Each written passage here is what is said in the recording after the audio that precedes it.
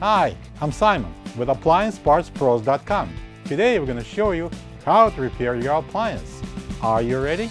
Remember, anytime you work on your appliance, make sure it's unplugged or the circuit breakers are off so there's no chance of electrocution. In this video, we'll show you how to replace the door closure in an Amana refrigerator. It's going to be a very easy repair. Should only take a few minutes to show you how to do it. For this job, we're going to need a Phillips screwdriver. When you open up the package, you're going to get a new door closure. The door closure helps the refrigerator door to stay opened and closed by interlocking with the matching door closure inside the hinge bearing. The main reason why it would need to be replaced is if it wears out and the door no longer stays open or doesn't close by itself. To get to the part, we need to remove the refrigerator door.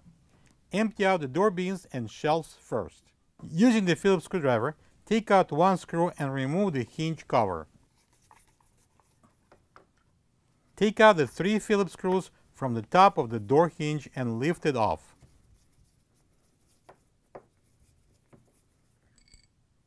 Lift up and remove the refrigerator door off the center hinge. Pull the old door closure off the hinge pin. This is the old door closure next to the new one. If you don't have this part, you can get it from AppliancePartsPros.com. Place the new door closure on the hinge pin so the post on the closure fits into the pilot hole in the hinge. Install the door on the hinge, close and align it with the cabinet.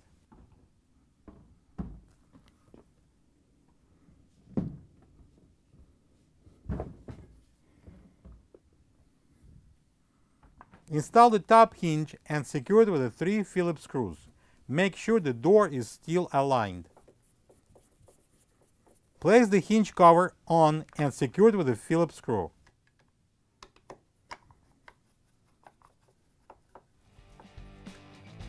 Plug the fridge back in and make sure it's cooling. Thank you for being a part of another successful repair brought to you by AppliancePartsPros.com.